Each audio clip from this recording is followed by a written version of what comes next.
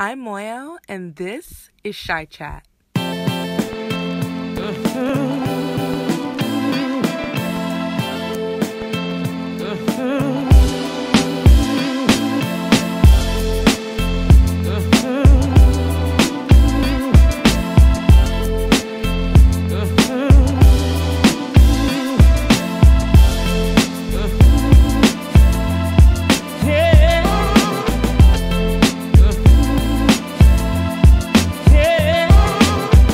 Welcome to another episode of Chi Chat. I'm your host Moyo, and today I will be interviewing Miss Ellen Ransom, who is a portrait artist and substitute coordinator at Evanston Township High School. How are you? Good. Well, before we get started, okay. How about your present? Thank you. Let's Thank see. you for coming to my show. And your show was in February. It was all of Black History Month, and through January 28th, March 28th. Yes. Lovely. Do you want to talk a little bit about this painting? Maya Angelou, one of our paintings I did for the American Heart Association, and I sent it to her, so I wanted to make sure. Thank you so much. It's already framed, so I don't have to worry about that. That's right, like it's perfect. Well, welcome to my show. Yeah. So I'm really excited to interview you and talk about your 9 to 5 and what you do on the side as well, which is painting portraits. So you are the substitute coordinator at Evanston Township High School. How long have you been doing that for? 18 years. Wow. Yes. So you've seen, I'm sure, a lot of changes. And what have you seen? How is that? Lots of changes. It's actually gone from a manual, which would be me, process of calling every morning and things like that, and arranging everything to a more automated system. Yeah. But I still am very much needed to to manage that. So yeah, it's changed a lot. Okay, and then on the side as well, what we're here to talk about is you are a portrait artist and you draw. Yes. Correct. So how long, when I was researching you, you said your entire life, but it really started in high school. Yes. So how did that come about? Did you just one day when you were younger just pick up a pencil and start sketching? How did it all start? Actually, my brothers, I have 3 brothers, and my oldest, we used to sort of do a little competition on basically using album covers. Okay. Who could draw that the best. Wow. And so we did that for years and years. And in high school, I wanted to take something other than dramatic arts and things like that you have to take. Yeah. So I took art thinking, okay, I could do this already. And I did it. And I did a pen and ink of a plant, I believe that was the subject. And they sent that off without telling me. And I got a gold pen and a certificate, things like that. And I went to D.C. Was that the regional contest? Yeah. Oh, okay. Yeah. So I was really happy about that. So I was Wow. and then I said, well, I can do this. This is okay. Yes. So I started doing more and more. So fast forward after high school, you then also attended the Art Institute of Chicago. And how was but you left after some time, correct? Yeah, about half a year.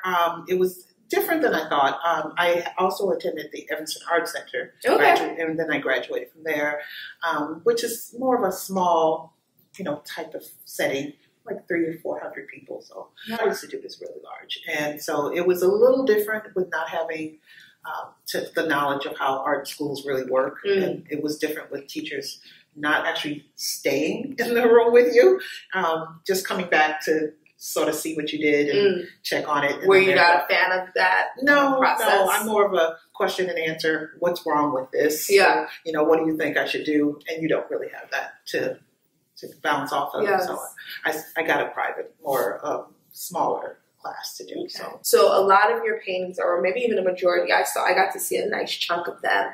Many of them, they were all African American. Yes. And I can say you specialize in showing a positive image of African Americans in your paintings. And that's one of your goals, to inspire African American artists. Why is that your goal?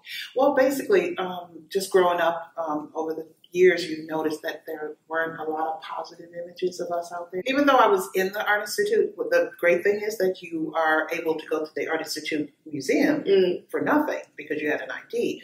Never saw, I'm looking for people that relate to me, and you don't really see that. So I was determined that we're going to be seeing somewhere. Yeah. So, slowly but surely we're getting different museums. Of course, our museums, USAGO Museum has us, but you want to make sure that we can be everywhere because we're visitors of that museum as well. So, and I think also representation is very important. Or maybe even some of the students that attend Evanston Township, if they see your work, then there might be somebody that wants to get into the arts, but they're not truly inspired because they don't see somebody. Well, how do you feel about representation? Do you see it in the school that you work at, in their arts program? There's a lot of really good students. Yeah. It's really good work. And they do have a variety. And that's because our school is so diverse. Mm-hmm. I mean, we have everybody. And everybody's inclusive, so that artwork just comes out. They're on the walls, they're in the auditorium, and they have little art shows on occasion. And even at the end of the year, I think they put them in a glass case, and then all the other students get to vote on which one they like, things like that. So I'm pretty sure they still have the competition. Exactly. So very good work. Do you do anything with the arts program at your school? I do on occasion. They open it up to our staff, and sometimes they have the staff work up there. Nice. So when they ask. Do portrait painting. Yes. So let's talk a little bit about the process of it. Okay. So do you draw it out first? Are you sketching it first? And then when do you know, it's time to paint? And what are you painting? How are you painting? Are you doing oil? Go ahead. Well, I basically do drawing. Sometimes I sketch out first, but I put the sketch on the canvas. Mm-hmm. And depending on how large I want it, making a grid and then putting it on. I do most of my portraits in oils. It's a little easier to work with, and it's very flexible and doesn't dry really quickly, so it's very important to make changes if I want to. Yeah. I have done some in acrylics, which dries really fast, but for the most part, they're in oils. I've just recently started doing pastels, a project that I'm working on for salons, and then on occasion, I do charcoal drawings, and that's just charcoal papers, definitely charcoal. I've tried some watercolor as well, so that's a little bit more intense since you can't really change it, but it does. It's coming out pretty nicely. So do you have a favorite time of the year or the time of day that you like painting? For the most part, due to my obligations at work and family obligations, I'm pretty much painting in the evening. So from 9:30 to about 2 a.m. Wow. And then work the next day. Yes. Ooh. So that's my zone. And then, 2 a.m. is my limit. Wow. So you're juggling two different things, and actually three because you're a mom as well. So what would you tell people that want to pick up painting or another skill? What would you tell them? What advice would you give someone? Try to stick to a schedule. And of course, things change, especially when you're dealing with young people. But you have to be able to stick to a schedule and to always try to find some time to do the painting or drawing. And I take a sketchbook with me everywhere I go. So everywhere. Wow. So you can buy little small ones for your purse. So whatever you're going to do, take it with you on a fly, on a train, on a bus. You can always have time to paint. How quickly could you sketch something? It depends. Sometimes I do it in like 15 seconds, 30 seconds. Can you sketch something? What would you like me to Anything. sketch? Surprise us. Well, I don't know. So try the lady over there with the computer. Okay. So I would start just basically doing the head. And on the train, I would just basically get the shapes in and put in what I think is going on with the person. And just basically put in as much as I could before they moved and stopped moving, you see. And then since I know they're on the computer, I would put that in. And would you try to get do you as much sketch possible. People more or mostly people or scenery? Sometimes I do scenery. If we're out at the park, we try to do.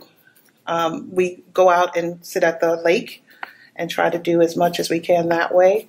And then I bring my whole crew and they do their things and I do my thing and we have a good time.